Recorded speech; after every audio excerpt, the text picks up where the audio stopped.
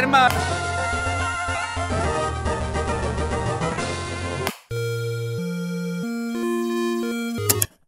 Just how powerful is nostalgia? Powerful enough to bring even the dead back to life. In 65 years of video game development, a handful of games have managed to permanently stamp their names on the hearts of their players. But these game creators usually have a hard time replicating this effect, developers like Mojang with Minecraft. Then there are studios who time and time again leave the world in awe at the games they create. So much so that decades could pass after playing one of these games and all you'd have to hear is the first 2 seconds of its theme song, or even catch a glimpse of the game's old graphics to be sent all the way back to when you were first introduced to the game. EA, Ubisoft, Sony, and Sega are a few that are exceptional at this, but none so much as Nintendo. It is not only the oldest video game studio in existence, but has produced top-selling franchises like Pokemon, Mario, Wii, and many more. But how did this pioneer of digital amusement become so globally recognized and nostalgically significant? To answer this question, we'll need to go back to when Nintendo was first created and walk through how their standout games like Pokemon and Super Mario Bros. Were developed. Most believe the story of Nintendo began in 1889, but the studio might never have existed had it not been for events that took place over 2 centuries earlier. The early 1600s still fell under the Spanish Golden Age, in which Spain and Spanish culture was the dominant force in Europe and therefore around the world. But Japan was a special case.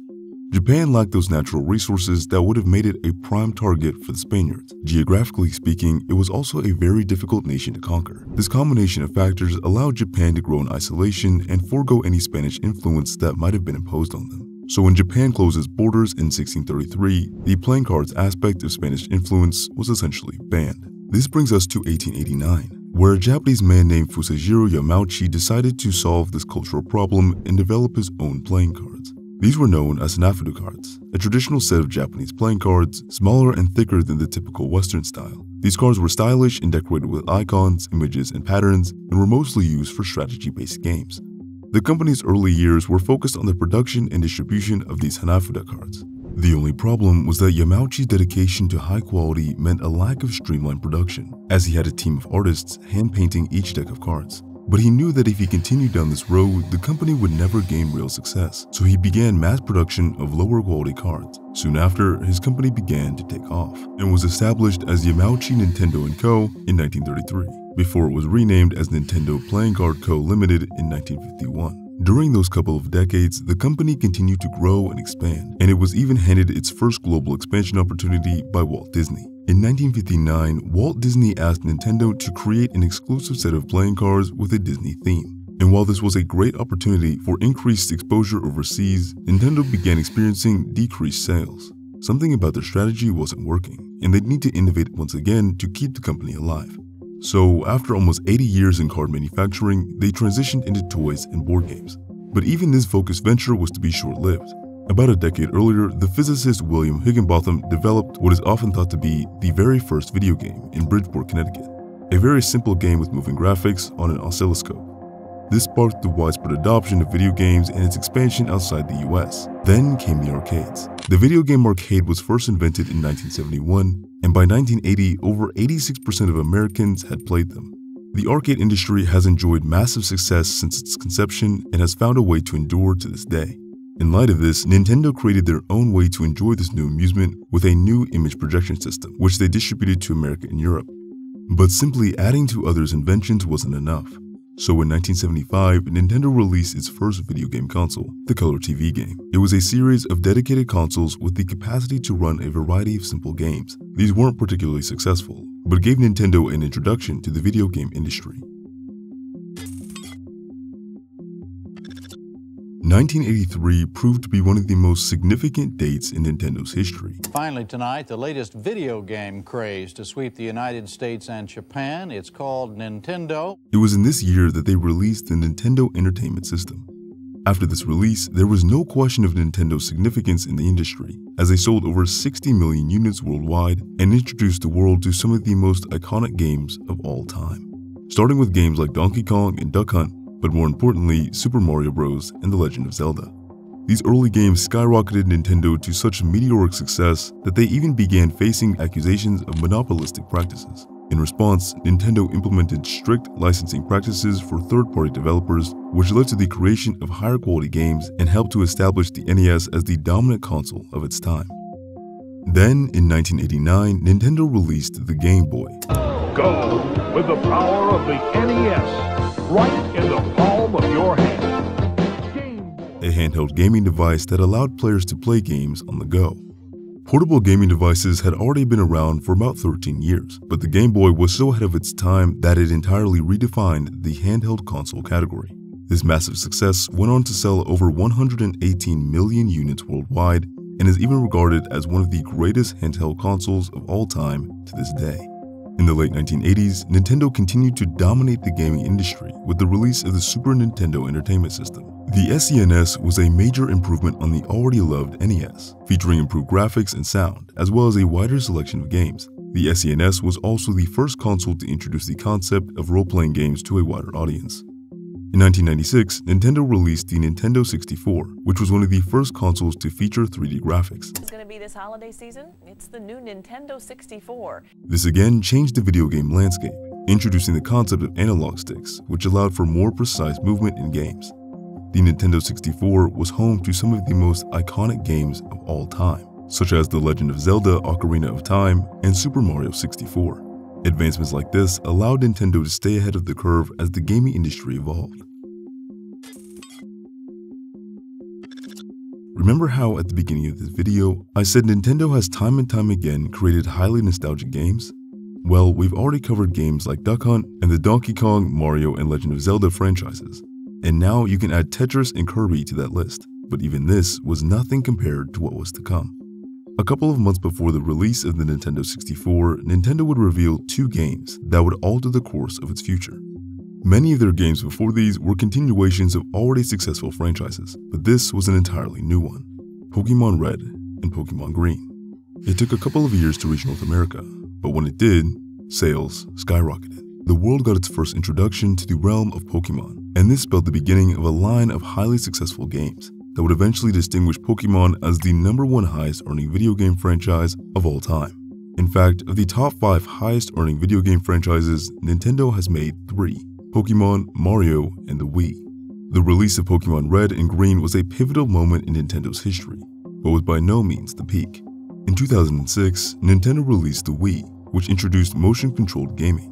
The Wii was a massive success, selling over 100 million units worldwide. The Wii's innovative gameplay and wide range of games appealing to non-gamers led to a huge increase in the number of casual players. And during this decade, Nintendo went on to release 52 additional games within the Pokemon franchise.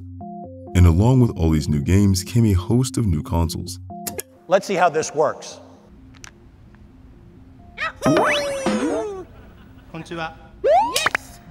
With 2011 being the year Nintendo released the Nintendo 3DS. 6 years later, Nintendo released the Switch, a hybrid console that could be played both as a stationary home device and as a portable one. It was an instant success, selling over 79 million units worldwide by 2020.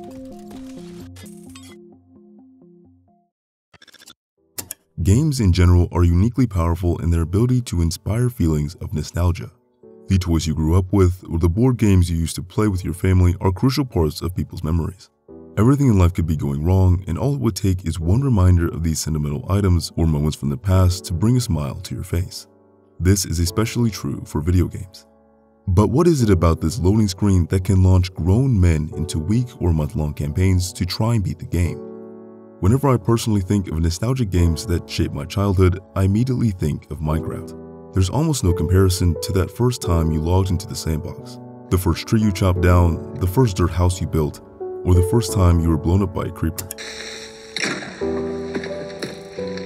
The moment you realized you could do anything or be anything in this new world.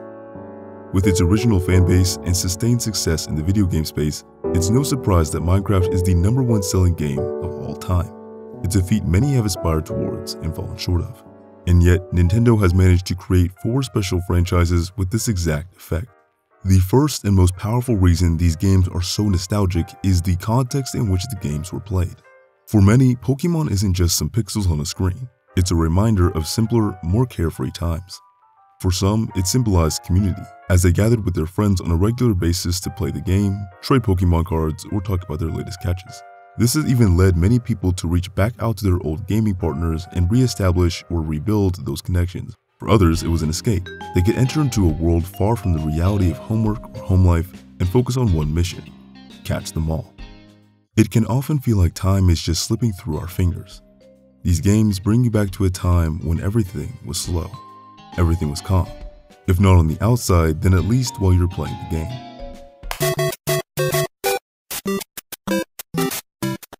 Another reason these games are still so impactful today is because of their music.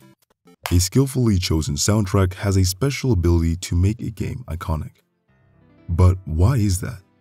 Well, there are psychological reasons for this.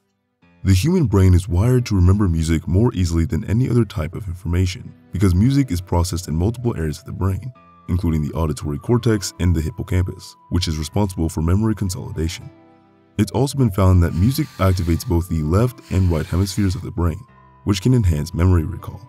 You don't even have to hear the music outright. All you'd have to do is think about it, and the multiple regions of the brain involved in memory and emotion would be activated. All of this plays into the nostalgic power of music and explains why franchises like Mario and Pokemon will never be forgotten. But a warning, nostalgia is bittersweet by nature. While yes, it stirs the memories of perhaps happier and simpler times, it is also very closely linked to sadness. However, for many, it can serve as the very solution to these feelings of sadness. Maybe things aren't going well at work or school. An hour or two enjoying the games of your past could be all it takes to bring you out of your slump. Those are some of the biggest reasons these games can induce such strong feelings of nostalgia. But one last thing I'll mention are the graphics. The games themselves are almost like mini documentation of the time in which they were created. If you were to launch Pokemon Red on your Game Boy, the first thing you notice are the thousands of pixels making up your favorite characters and events. The quality of these is a reminder of not only what used to be cutting edge and the latest technology, but also how far you've come since then. Nintendo has mastered the art of nostalgia through their repeated innovations and understanding of human psychology, and as a result is the third largest video game company in the world. But despite its success and large fan base, Nintendo has not been immune to controversies and suspicious practices. In recent years, Nintendo has been criticized for its treatment of workers, with reports of poor and even oppressive working conditions. Much of these accusations have been shot towards Nintendo's US branch, including several complaints over low wages in its factories. The company has also been criticized for its lack of support for independent developers. The likes of Ubisoft, Activision, and Blizzard, all of which are highly successful gaming companies, have been battling allegations as well. But all in all, Nintendo has had a truly remarkable journey, from its humble beginnings as a playing card manufacturer to one of the most recognizable and profitable gaming companies in the world. Comment down below what games are most nostalgic for you.